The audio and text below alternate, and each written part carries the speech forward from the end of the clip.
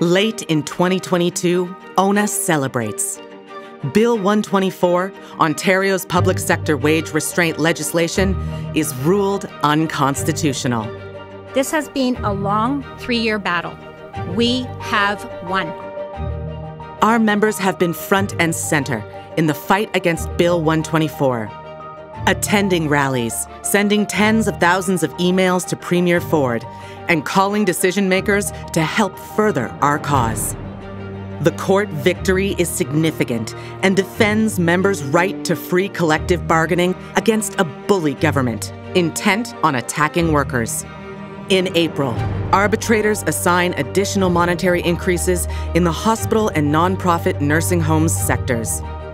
Unlimited coverage for mental health benefits are also received by hospital members and their dependents. Despite these measures, nurses and healthcare professionals know it's not enough. Meanwhile, the Ford government continues to defend Bill 124.